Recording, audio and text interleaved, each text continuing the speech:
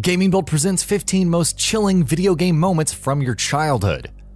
We've all had moments while growing up that were terrifying at best, permanently scarring at worst. While they may not hold a candle to today's scares, some genuinely chilling moments can be found in video games from our childhood. So let's take a look at 15 such moments, examining the chilling and downright unnerving. Cabal's Fatality, Mortal Kombat 3. Forget for a second how comical his expression looks now. Back in the day, we were not exposed to constant jump scares and horrifying faces, so when Cabal, the gas mask wearing, hook sword wielding badass suddenly revealed a terrifying visage, it was fairly spooky. The part where he scared the spirit out of his opponent, well, much less so. The Hall of Bodies, Metal Gear Solid. Throughout Metal Gear Solid, the atmosphere is one of danger and thrills. Then you come across an entire hallway littered with bodies, the walls painted red with crimson. The battle with Grey Fox, the cyber ninja that cleaved off Revolver Ocelot's hand, is coming. The situation was dire enough, but the red hallway turned it up a notch. Rex Has Seen You, 3D Monster Maze. While 3D Monster Maze is a fairly simple experience, having released for the ZX Spectrum in 1981, it was still frightening. The player had to navigate a maze for as long as possible without getting caught. What else should be hunting you, however, but a T-Rex? Furthermore, by using simple messages like Rex has seen you or Run, he is behind you, 3D Monster Maze conveyed a very effective sense of terror despite its limitations. Pyramid Head Appears, Silent Hill 2. James Sunderland's journey into Silent Hill was never guaranteed to be peaceful, and while the town itself, the creepy atmosphere, and the various creatures set us off, it was Pyramid Head that was the final trigger. The hypnotically deep music, the player hiding and watching all of this unfold. Suffice to say, Pyramid Head was ahead of the creepy curve. The Licker Arrives, Resident Evil 2. The first encounter with the Licker is prefaced with discovering a body. The head is missing. It seems to have been twisted off, the text reads. The game then introduces the ghastly thing, crawling on the ceiling with its razor-sharp tongue ready to kill again. Granted, the actual fight wasn't too tough, especially if you have a shotgun, but it was still a pivotal survival horror moment. And don't even get us started on the Licker that suddenly appears leaping through the window later. Drowning, Sonic the Hedgehog. Did Sega know it was terrifying an entire generation with Sonic the Hedgehog? When Sonic is caught underwater, the music starts speeding up as if mimicking the hedgehog's panic. Faster and faster it goes, pushing you to do something, anything to save good old Sonic.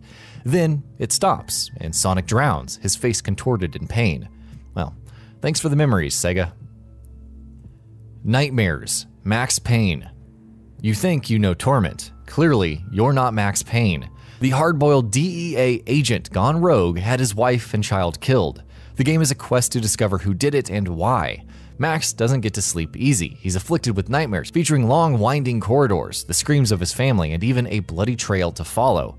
The moment when Max reaches the end of the trail, only to find an empty crib with blood splatters, still haunts us. Lurker Shark, Jak and Daxter.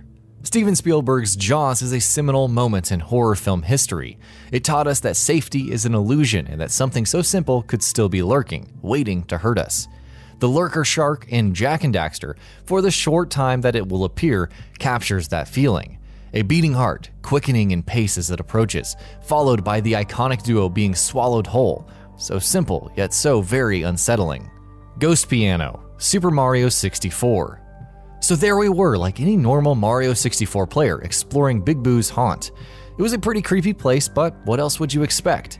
Upon arriving in a room with a solitary piano, there's a moment of respite. Then you get too close to it and it springs to life. More importantly, it does so in a loud, raucous manner, banging keys together like an actual demonic piano might. Curse this piano and its creator. Ravenholm, Half-Life 2. If you played the original Half-Life, then dealing with headcrab-infested humans wasn't out of the ordinary, so how could Half-Life 2 possibly spice this up? One word, Ravenholm. The location is host to numerous infected humans who could really only be zombies at this point. You never know where they're coming from until the telltale screaming is heard. Burning, decapitation, traps, and whatnot only add to the horror movie vibe. Lindsay's Dismemberment, Eternal Darkness. There are a number of creepy moments in Eternal Darkness Sanity's Requiem, created primarily by the Sanity system. Random dismemberment seems like one of the worst. One moment, Edwin Lindsay is walking and trying to avoid some blades. Suddenly, his head is sliced off. He keeps going though, losing one arm and then another in the process. If you go into the menu, it says it's difficult to equip anything when Lindsay doesn't have any arms. The sequence ends in his upper torso being lopped off before things return to normal. Lavender Town and Pokemon Tower, Pokemon Red and Blue. Pokemon has quite a few ethical ramifications when it comes to capturing monsters and having them fight. However, for the most part, Pokemon Red and Blue were generally upbeat games. Then enter Pokemon Tower in Lavender Town. Along with the creepy music, players come face to face with the reality that Pokemon can actually die. In fact, the player might have even killed their rival's Raticate at some point. That moment of entering the town and hearing that eerie tune still gets us. Gygus, Earthbound. You'd think Earthbound is a relatively quirky story about kids going on a larger-than-life adventure.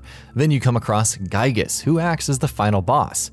Described as the embodiment of evil, Gygus' form defies any explanation. It appears as a twisted face and seemingly eternal pain that distorts and multiplies as the battle goes on. For all the weirdness that was Earthbound, Gygus remains a truly creepy phenomenon. Chucky's Eyes, Monkey Island 2. Remember the ending to Monkey Island 2, LeChuck's Revenge.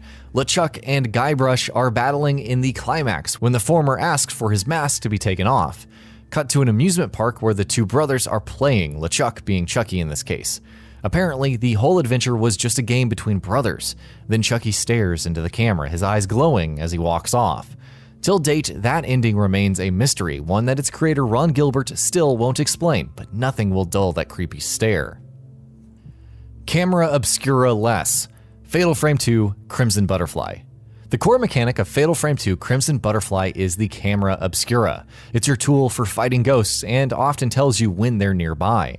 So when Mio drops the camera and her flashlight, entering the 7th chapter with no means to defend herself, things take a turn for the harrowing. The constant questioning from Sei as to why you left her doesn't help. And that about does it for this video. If you enjoyed what you watched and want to see more from GamingBolt, you can always hit that subscribe button and turn on the bell icon next to it. That way you will never miss any of our videos.